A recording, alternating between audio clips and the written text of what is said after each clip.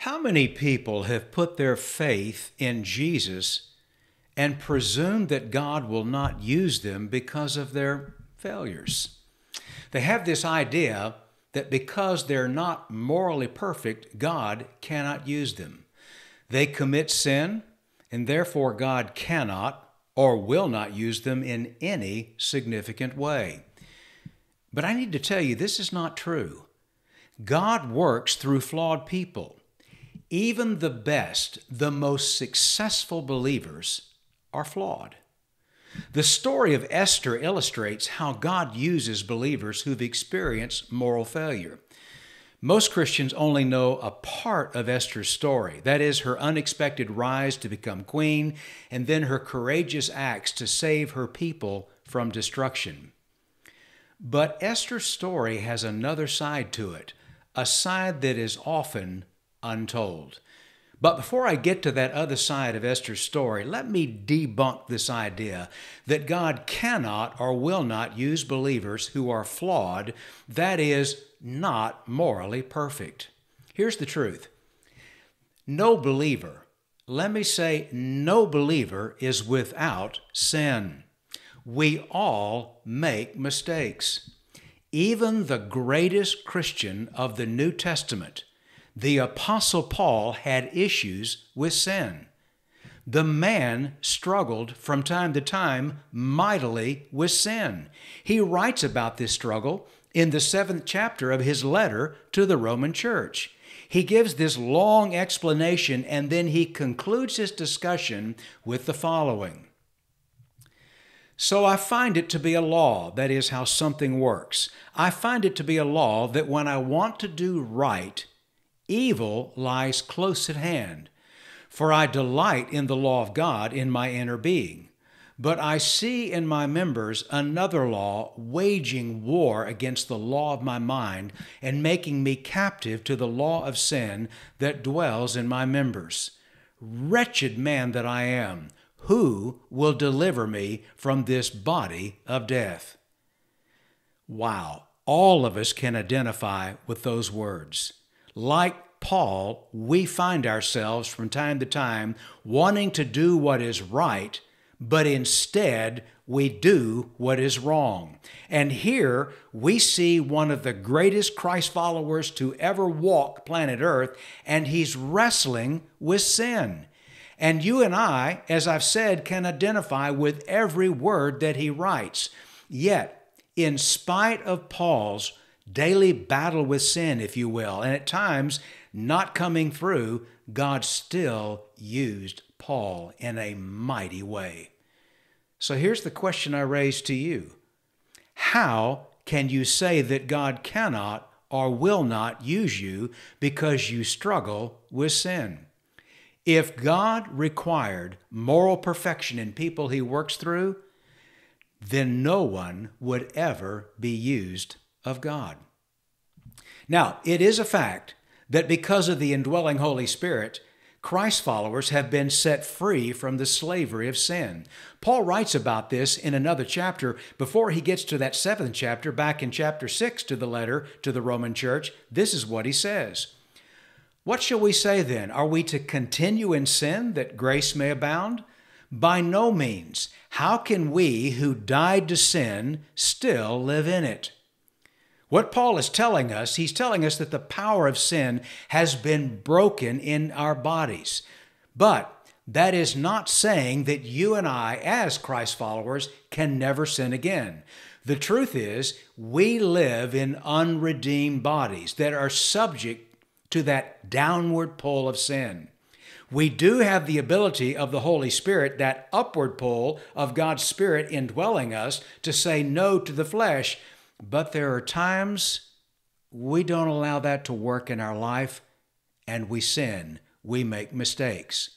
But you need to keep in mind that as a Christ follower, because you being indwelt by God's Spirit, there is that upward pull that keeps you from succumbing to the downward pull of the law of sin and death.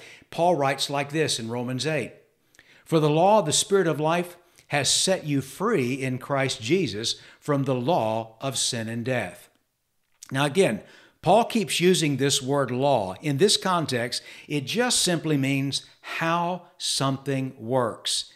A way to explain this is, well, let's use what we, in a modern context, something that Paul would not have understood, but I think it will be helpful for you and me, is to use the law of aerodynamics, which is just simply how air moves around things. The law of gravity, which we're all familiar with, will pull us all to the ground. It keeps us grounded, if you will, and we can feel that downward pull.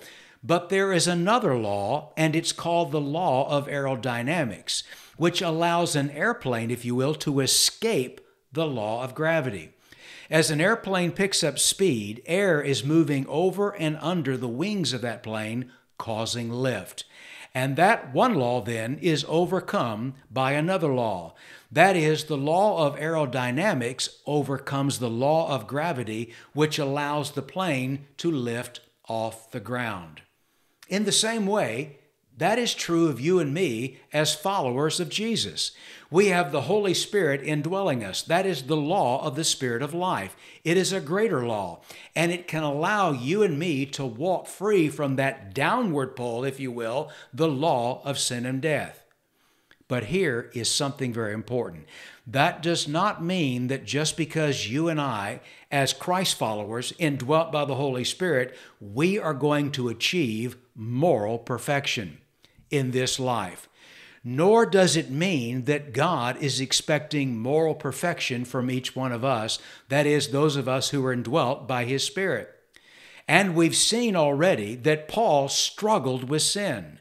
He saw something working in his body, and when he wanted to do what was right, there were times he simply did not do that. He did what was wrong, and yet God still worked in a powerful way through this man. As we've seen through Paul's life, God does indeed work through flawed people. He uses flawed believers to accomplish His works on earth. Again, even the most useful, successful believers are flawed. Now let's go to the story of Esther, particularly to that part of the story that is left untold. Esther was part of the remnant of the Jews who chose not to return to Israel when King Cyrus decreed that if any Jew wanted to return to his homeland, he could. Well, many Jews decided not to return. They stayed in Babylon, and Esther was a part of that group. And she is living under the rule of King Ahasuerus. And her story begins when the king is seeking a new queen. And Esther is going to find herself gathered up in a company of other beautiful young virgins and placed in the custody of Haggai, the king's eunuch. Reading in chapter 2, here's what we read. Then the king's young men who attended him said, "Let beautiful young virgins be sought out for the king, and let the king appoint officers in all the provinces of his kingdom to gather all the beautiful young virgins to the harem in Susa the citadel, under the custody of Haggai, the king's eunuch, who is in charge of the women." So we find Esther placed in the custody of Haggai, where she is going to spend the next 12 months under his supervision, his care. We read again in Esther 2. Now when the turn came for each young woman to go in to King Ahasuerus, after being 12 months under the regulations for the women. What is going on here? What is this saying? Well, let me give you the facts. Haggai was a eunuch. That is, he was a man who had been castrated. And Esther was a virgin who had to wait 12 months before she was eligible to go in to the king. Now, these facts are not incidental, nor are they accidental.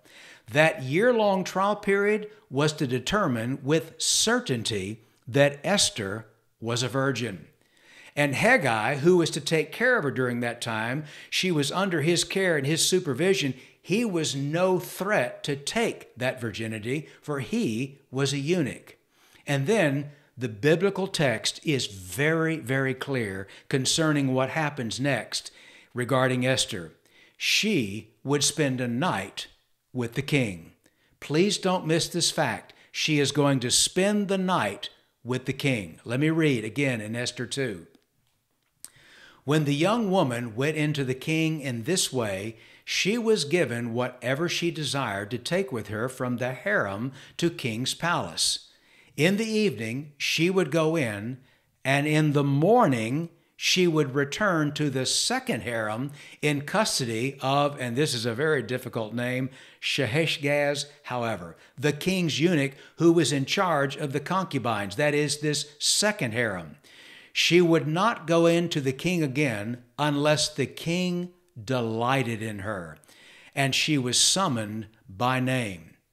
So, following the night with the king, Esther is now no longer a virgin. She is being transferred to a second harem that is made up of the king's concubines. These are women that are no longer virgins. And here is what is happening. And here is what you and I, as the reader, need to be aware of. Esther is essentially in a sexual tryout to be queen. We are never told, by the way, that she resisted the circumstance or that she thought sexual relations with a pagan king might be wrong in the eyes of God. Now, to be certain, Esther was without power. She could have refused, and the consequences, more than likely, of that refusal would have been dire. They really would have been serious. But we never read that she refused. In fact, she spent the night with the king. She was not a virgin when she woke up the next morning, and later she would be chosen to be queen because the king was delighted in her. Here's what you need to understand. Esther was not a paragon, or Esther was not a role model of spiritual virtue for this part of her story. She was not like Daniel and his friends who were willing to face death under circumstances that were beyond their control. They were unwilling to compromise their purity and their faith. And Esther did not do this in this certain situation. She did what was required of her. She spent the night with the king. But later, when Esther was queen, she would then put her life at risk to save her people. She could have easily have been killed at this moment in her life, but she chose to put her life on the line because she saw her people were about to be wiped out. She was used by God despite, if you will, of her failures. Esther, she was flawed just like you and me, but God still worked through her to save a generation of Jewish people who were about to be annihilated. Now, my main point is not to say that followers of Jesus can sin with impunity. I am not saying in any way that sin is irrelevant. The Bible is not saying that at all. I am not in any way trying to make excuses for our sin. That's not the point either. We've already discovered earlier that because of the indwelling of the Holy Spirit, there is the law of the Spirit of life working in us, and we can rise above the law of sin and death. But the reality is in this life, you and I are never going to be morally perfect. But how we conduct our lives is very important. A person who says that they're a follower of Jesus and yet routinely chooses and commits sin in every possible way is probably not a believer. They are a pretender. But what I am saying is that no Christ follower is morally perfect in this life. As a follower of Jesus, we all make mistakes. But this does not mean that God can never work through us. This does not mean that God cannot nor will not use us in any significant way. God has always worked through flawed people, people who are faithful to God but are not in any way morally perfect. Even the best, the most successful believers are flawed. Hey, listen, I hope this has been helpful. I know it has been for me, and I've used this so often in my life because just like you, I make mistakes, and I make them daily. And there are times I can feel the enemy lying to me and saying, well, you've really messed up this time. God is never going to use you. But I know that that is simply not true. I know that by the indwelling of the Holy Spirit, my life is a new creation. And it means that I can rise above the law of sin and death. But there are times when I don't, just like you. And there are times when we fall flat on our faces. But that does not mean that God cannot or will not ever use us. It does not mean that God is expecting moral perfection from us. Remember, I've said it before and I'll say it again. Even the best, the most successful believers are flawed. Well, again, I hope this has been very helpful. And if it has, would you take just a moment to hit that like button? And by the way, if you've not yet subscribed to this channel, I would love for you to do so. Just hit that subscription button.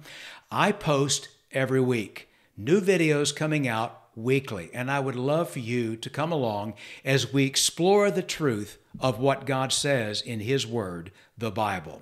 And again, thanks for being a part of this, and as always, God's very best to you.